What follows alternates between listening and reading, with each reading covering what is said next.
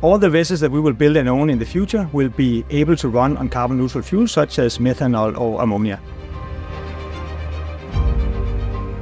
Maersk has chosen to approach the incredibly difficult challenge of decarbonizing a very complex logistics network by investing in novel solutions.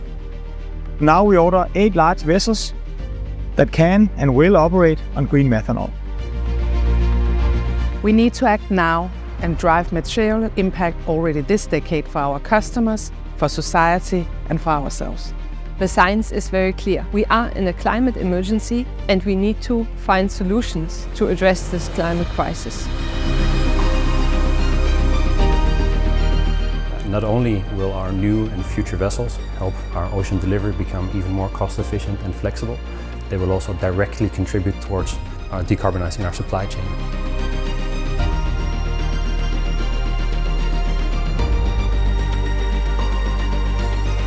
Where there is a will, there is a way.